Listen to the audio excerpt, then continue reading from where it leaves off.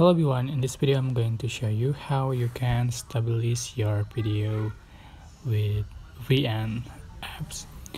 So I already have one project and I'm going to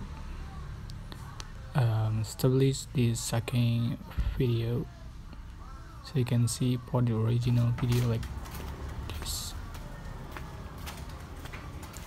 Alright, it's so shaking. And to stabilize, you are just going to tap on the speed option, and you can adjust for the curve. Right, you can swipe down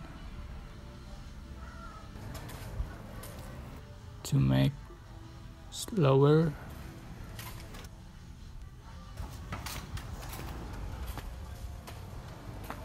Right,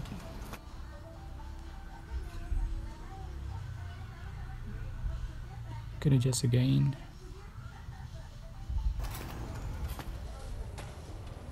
Okay, I think it's better than before.